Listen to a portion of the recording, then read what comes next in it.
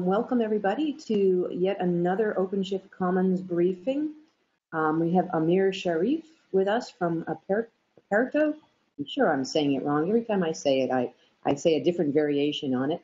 But we're really pleased to have them here. They have a unique cloud-native security offering and a unique perspective on implementing security for cloud-native applications and systems. So I'm going to let Amir introduce himself. The format for this session, as always, is you can ask questions in the chat. We'll have a live chat after the session in the Q&A. And with that, I'll let Amir take it away, and I'm looking forward to learning. Thank you, Diane, and thank you for giving a chance to talk at the OpenShift Commons briefing. As Diane said, my name is Amir Sharif. I'm the co-founder of Aporeto. And Aporeto is a cloud-native security company. Basically, our focus is to look at distributed workloads across any cloud and any infrastructure. And OpenShift is a big focus for us. In this talk, I will discuss the challenges that we're facing with going cloud-native, the various challenges. And I'm going to actually highlight a customer's environment and talk about the problems that we have encountered there. And that's going to be common across many other customers, and then talk about how we approach cloud-native security. So with that, let me get started, and let me paint the scene. And this slide basically describes the transition that we're making from servers to a serverless world, with VMs and containers being waypoints along the way. The point is that as we went from servers to VMs, the number of endpoints on the network increased tenfold, or by an order of magnitude. And by their nature, VMs are more transient than servers. Therefore, the change frequency also went up by an order of magnitude. Now, we are getting to inside the containers world. And again, we're seeing at least an order of magnitude increase on the number of endpoints on the networks, because the number of containers that can fit inside a VM or inside a server. And correspondingly, the change frequency, again, is going up by an order of magnitude. And projecting the future, we can see the same thing happening in the serverless world. Now, by saying serverless, all we're saying is that we're abstracting away containers, and what containers are doing is abstracting away the OS, whether they're running on a VM or a bare metal server, and a VM is abstracting away the server. So by going up the stack, nothing's actually disappearing, except we're abstracting away complexity. That abstraction allows us to have more working units on the network and have a more dynamic environment. Now, here's the rub. When we are focusing on security from a networking perspective, we are solving a quadratic problem. We're solving an n-squared problem. So hold up your hand, and you have 5 digits on your hand. And the number of connections that you can make from every point to every point is 10. That's basically n squared minus n over 2. So you're solving an n-squared problem whenever you're trying to calculate the number of connections between points. And as n gets larger, as we're showing here across this x-axis, the calculation becomes harder and harder, especially as you have to do it more frequently, because the change frequency is going up. So what we were doing, or what we are doing in the lower range of the market with servers and VMs, where we give them beautiful names, and effectively they're pets. They're not nearly as dear as Diane's dog that she's adopting right now, but we do give them names like Fred and Joe. We had a very hands-on manual approach. So if somebody wanted to have an isolated network inside an enterprise, they would file a ticket. That ticket would go to some IT administrator or network administrator somewhere, and he would create a subnet. He would track those on a spreadsheet, and he would give it to the developer, and that subnet probably would live on for a very long time, if not ever. Going to the cattle business, where containers are coming and going, and we really don't care. And if you've seen any kind of Docker labels that containers get, they are cattle. What we ought to do is have an automated and scalable infrastructure for security that's basically platform independent. You want it to work on cloud service provider A and cloud service provider B. You want to work on a hybrid cloud. You want to work on your private data center. And ideally, it should be part of the DevOps pipeline, meaning that the security layer should be invisible to the DevOps to the developer, but have the ability to ingest the application intent and know what it's trying to do. So when the cattle goes wild, when the application goes wild, it provides the right level of security for it. So let's talk about the cloud native application, the way we're building cattle. And this, when people talk about what a cloud native application is, this is the beautiful, pristine picture that they think about. They have some services talking to each other, and some load balancer maybe, and there is some data backend. In fact, what the application tends to look like is something like this. The application typically has to be it has to be deployed in multiple availability zones. You have to do some sort of database replication. The way you do this is so the application is resilient to failures in a cloud. So if one availability zone goes away, you have other availability zones available to take care of it. You usually have to interface with some sort of legacy infrastructure, some partner network, some external stuff. And the picture that you're seeing here is actually from a current customer that we're working with who is running OpenShift to orchestrate their workloads in 3 different availability zones and GCP. Now, as I mentioned, the number of endpoints inside the network is getting higher. So the freckles that you see inside the clouds, those represent the containers that are coming and going. And what this customer has done, and this pattern has been repeated across multiple customers, what they're doing in order to provide security for this type of environment is the following. It's a mess, basically. They're overlaying an SDN, either some open source variant of SDN, to stitch together different VPCs. They have virtual appliances running in. There are access control lists. They're doing natting. They're doing KVMs in order to control traffic between the availability zones. There are firewalls across both sides, and there are firewall rules that they have to maintain. And they establish a VPN tunnel with gateways, and so forth and so on. And take this into account with the number of endpoints that are coming and going on a network with the numerous endpoints, and it's really difficult for them to maintain coherent security, the security policy across all these availability zones. And the system is ultimately very complex, fragile. And because of this complexity and fragility, things do break. And as such, their environment was basically insecure. And what you're seeing on the screen is reminiscent of what Target had done. Target is not a dumb company. They just had a very complex and fragile and fundamentally insecure environment that allowed somebody to get in and exfiltrate a lot of data and harm a lot of consumers. That's the problem. Now, the question is, why do we have such a complexity inside the cloud? And the answer is that basically we're trying to solve 4 different types of problems. There's segmentation that we have to do, there's encryption, there's enforcement, there's secrets management. These are the types of problems we're trying to solve in order to provide security in a cloud. And when you look at any particular solution, they typically address 2 of these sectors, maybe 3.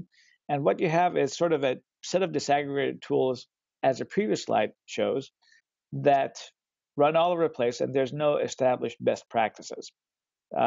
So it's up to the customer to kind of cobble stuff together, and good luck to you as you go through.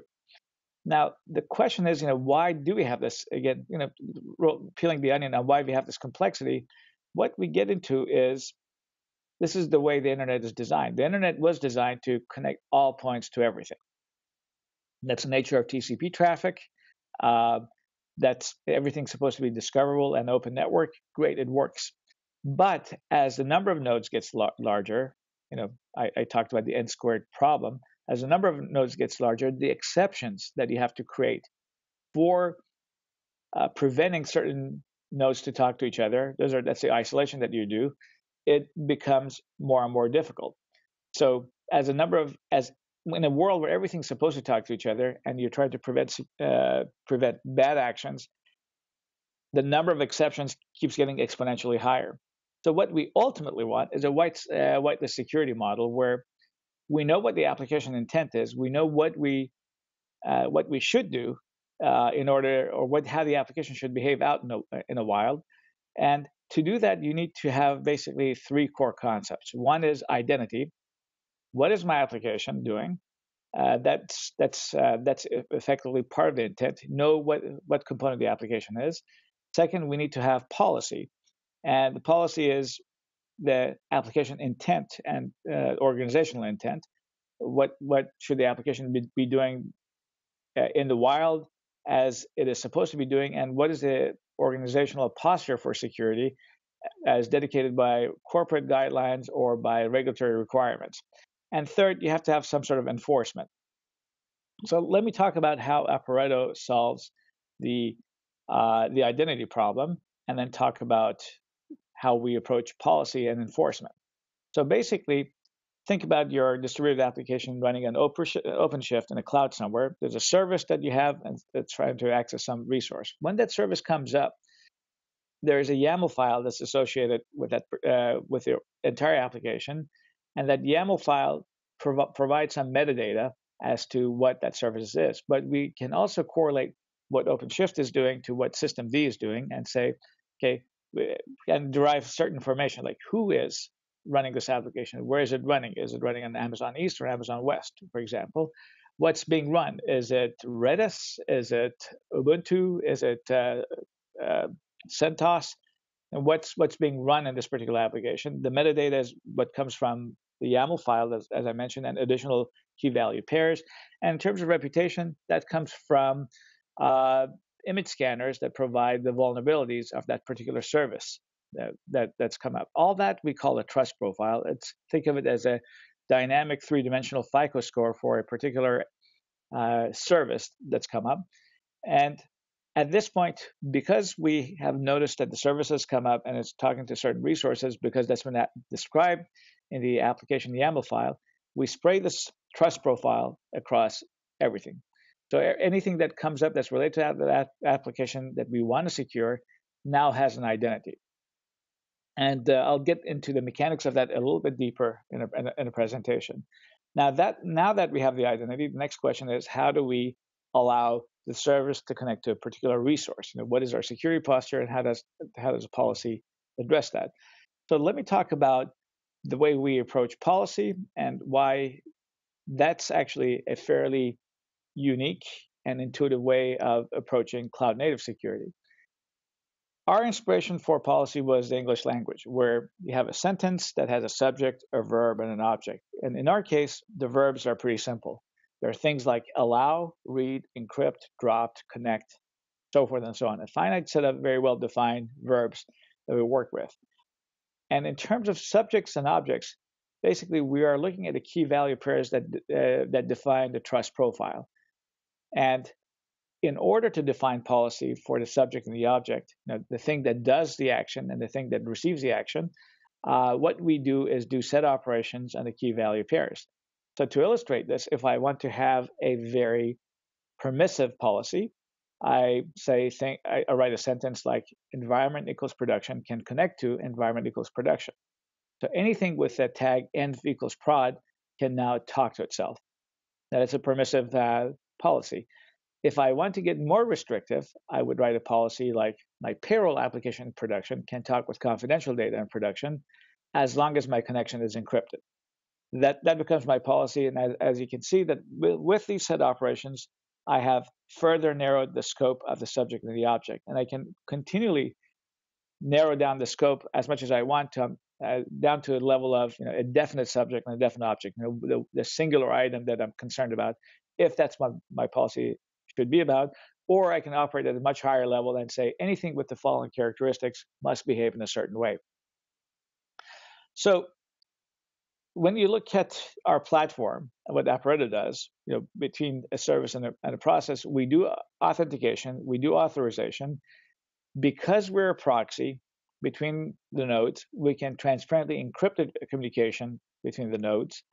And we also do monitoring and enforcement. The reason we can do monitoring is we know what's trying to connect to what, and we can map it. And enforcement is basically the application of the policy.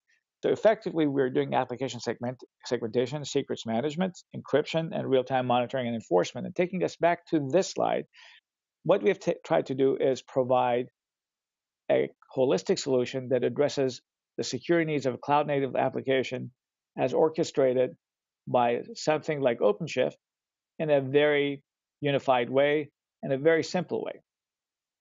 So in a slide, what we do basically is take any application, any distributed application on any infrastructure, and you may have services and external services and files, basically, and we put a protective layer around each one that defines what can connect to what, and optionally encrypt the communication between the nodes. Simple, scalable, secure. That's what we do. So at this point, I want to get a little bit deeper into the mechanisms of how we do things, so that you have some appreciation of why this is unique and why it radically simplifies the world. And I'll talk about some use cases that we handle specifically with OpenShift or other Kubernetes clusters. So imagine having two different clusters with these could be pods with microservices up. There's a source and a destination that's coming up, and there's a set of state information that each side has. So on the top, we have a production environment. The application is web, and my image is Nginx. Those are my key value pairs. At the bottom, I have other attributes. Application type equals production, and instance is a database, for instance. Now, you see my policy down the bottom. The policy says accept the connection from application equals web in a production environment. So that's what the policy will allow us to do. So on top, we do have a web application in a production environment, and one of these guys tries to attempt a node in a cluster below. So what he does is sends a request. That request goes out as a TCP SYN packet. So the SYN packet, when it goes out, at this point we intercept it, and we provide the trust profile as payload on the SYN packet. So now you have a cryptographically signed identity associated with the SYN packet that's going out. As such, we're not using the IP address as the identity. We're actually using a much more sophisticated set of attributes associated with the workload that becomes the identity. Then the TCP packet goes off. At this point, we can provide transparent encryption, basically, without the application knowing that it's talking in an encrypted language. We can provide that encryption and then decrypt it on the far side. Simple, easy, and off we go. So the application isn't clear, that the rest of the world cannot read it, and that makes a developer's job a lot easier. Now, on the far side, we ask two questions. Number one is, when the SYN packet's coming, is it signed? Does it have an identity piece to it? If it's no, we drop the packet and we don't allow the communication to begin. If it is signed, then we ask the question, is there a policy that allows the sender to talk to the receiver? And if the answer is no, again, we drop the packet and the connection is never established. If the answer is yes, then we validate based on policy and we allow the SYN packet to go forward. It hits the target. The target at this point responds with a symmetric action, and then you have mutually established trust between the sender and receiver. They both know who they are, and that can happen regardless of where they are in a network. So they can be on the same subnet, they can be on the same VLAN, or they can be on two different clouds across the internet. The point is that we actually do not use IP as a proxy for identity. We actually use a much richer set of attributes that allows us to apply security policy in a much more granular level. So that's at a high level what the mechanism looks like. So let me, I should also add that when you do, the key difference is that when you do add additional instances, this is a linear operation. It's not a quadratic operation, because all we care about is the identity. We don't have to calculate the entire route and exceptions and firewall rules and so forth. So we are operating in O1 space or linear space. So let's talk about a few use cases with OpenShift and how we can handle them. So imagine having an OpenShift cluster running, and the first use case is OpenShift providing its native network policies to Aporeto, and Aporeto rendering them as services. So basically a fully compatible model. So what OpenShift does is provide the network policies to Aporeto. What Aporeto returns is policy that makes that environment secure. And at this point, we actually haven't added much value. We've just been fully compatible and provided Aporeto security based on network policies. So we're in complete sync. Now, at the next level is we can actually augment network securities with additional capabilities that Aporeto has, using the key value pair matching and the policy language that we have. So network policies go in. Aporeto at this point provides a superset of security policies that go above what OpenShift can do or Kubernetes can do to provide a much richer context. And the third, and this gets more interesting, there is egress network policy support. So as you probably know, is that the pods in OpenShift have only ingress policies, meaning that they reject things that are not supposed to talk to them, but there's no policing into what the pod is doing for communicating with the outside world. What Aporeto allows you to do is also define ingress policies, egress policies. So when a pod inside an OpenShift cluster wants to communicate to the outside world, that communication can also be policed. It's not just rejecting incoming traffic; it's making sure that when the pod is communicating out to the world, it's paired with a certain set of rules. And building on top of that is we do provide support for external services. So let's say that you have this pod. What Aporeto allows the pod to do, or allow you to do, is to provide sanctioned access to various resources. Let's say that you're doing a Google Maps mashup. In that case, that would be Google Maps would be an external resource, and it can say that this particular pod or this particular cluster has access to this particular external service. And again, that's a value add that we can provide to Kubernetes distributions. Now, taking a step back, I think the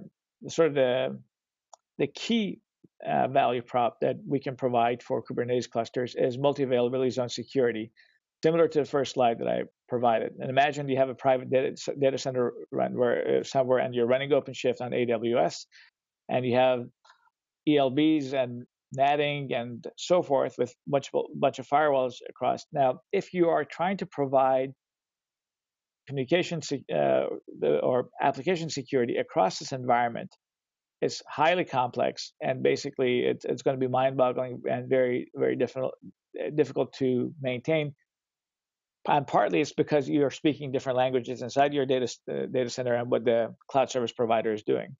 With Aporeto, basically you're defining a policy. You're saying that that particular pod running inside my data center can talk to another particular pod running in AWS, and as long as the two can ping each other, the connection is established. That's it. You don't have to worry about providing firewall rules. You don't have to worry about losing state as you go through load balancers, so forth and so on.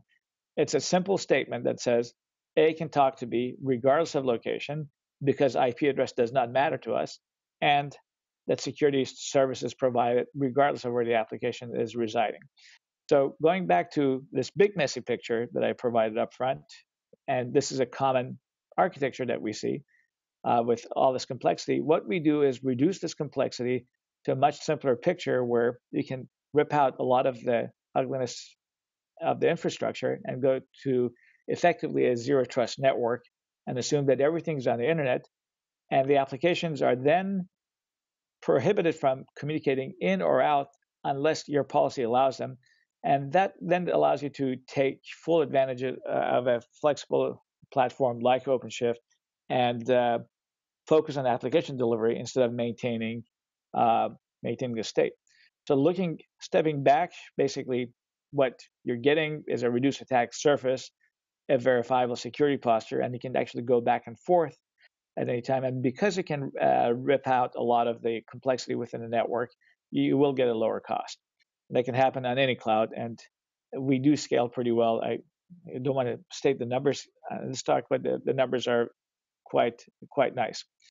So looking at our architecture, we do talk about identity. We have analytics and management, and we have multiple pluggable enforcers.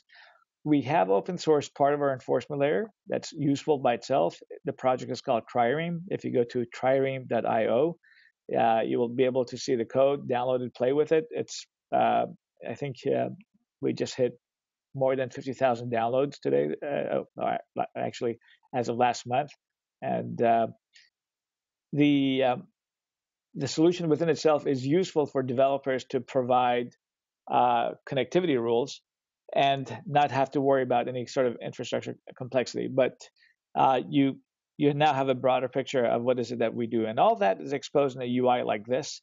And I would encourage everybody to actually go and sign up for a free account. That free account is console.aporeto.com, and then connect your OpenShift workload to it. Uh, Let us ingest the network policies, and then experiment with how we write policies. Go through our use cases and our tutorials, and see how much simpler and more secure your application can be with Aporeto in a cloud native environment, especially when it's orchestrated with a platform like OpenShift. And with that, we come to the end of the presentation. Diane, I think we did it in half an hour or less. I talk pretty fast, so let me That's know if you have any actually questions. that's actually perfect because in terms of people watching the videos and stuff, about a half an hour is about all they'll tolerate in terms of watching a YouTube video, and this will get up on the YouTube channel shortly after we finish today. I had a quick question about overhead and any sort of performance issues when you inject something or wrap something around your application or into OpenShift. Can you talk a little bit about that? Sure, that's an excellent question. So when we do provide identity and do a policy lookup between the two nodes in this transaction that I described, we do increase latency. That latency is currently on the order of 3 milliseconds. So it's pretty fast, and it's once per connection. So once a TCP session is established, basically it can happen at wire rate if there's no encryption is going on. And if it's encrypted, we encrypt the entire data path and then we dump it to TCP. And the performance at that point is actually slightly better than SSL, but I would say it's on par with SSL. So at the startup, there is a hit of about 3 milliseconds, and that'll get further enhanced. But at runtime, it's at wire rate or on par with SSL. Cool.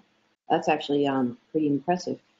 So tell me a little bit about your roadmap. What are the other things that you think are coming or you're going to bring?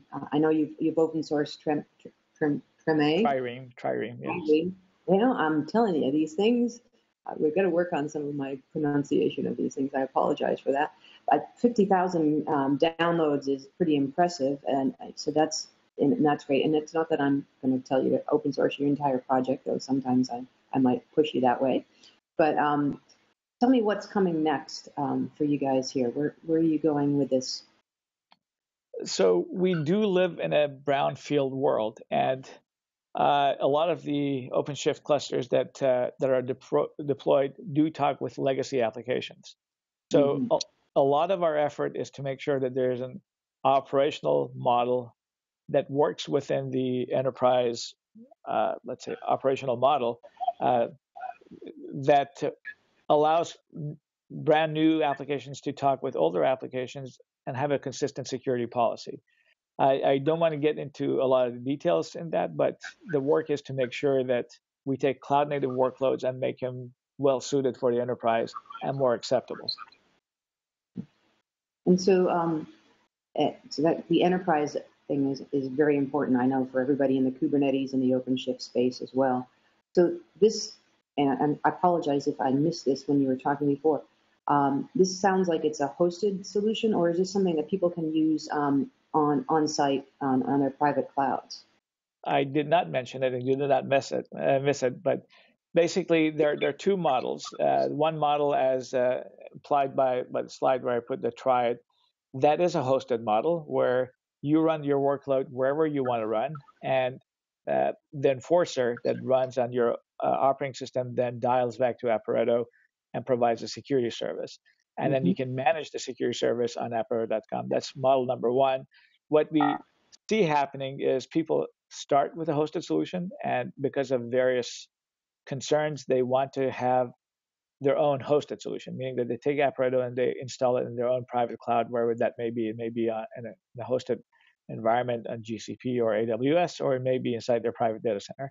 And at that point, it's exactly the same operational model, except we do not get the customer data. The customer has their own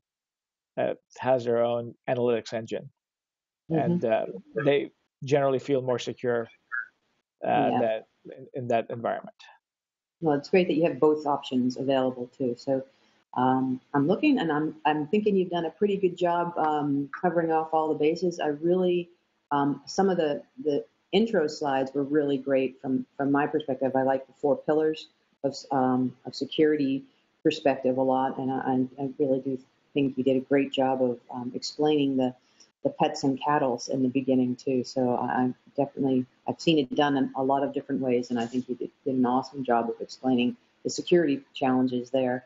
So thank you very much. And is there anything else you'd like to add? And maybe go back to your very first slide, because that's the one that had your email address if people want to get a hold of you. And there we go. And we'll leave it at that. And I will try and get this up with all the links and a link to the open source project as well. So thanks again, Amir, for joining us today. And we look forward to hearing more from you in the future as well. So take care. Thanks, Diane. I appreciate the opportunity. Have a good day and good luck with dog adoption. Good for you for doing that. Yes, Monty is coming soon.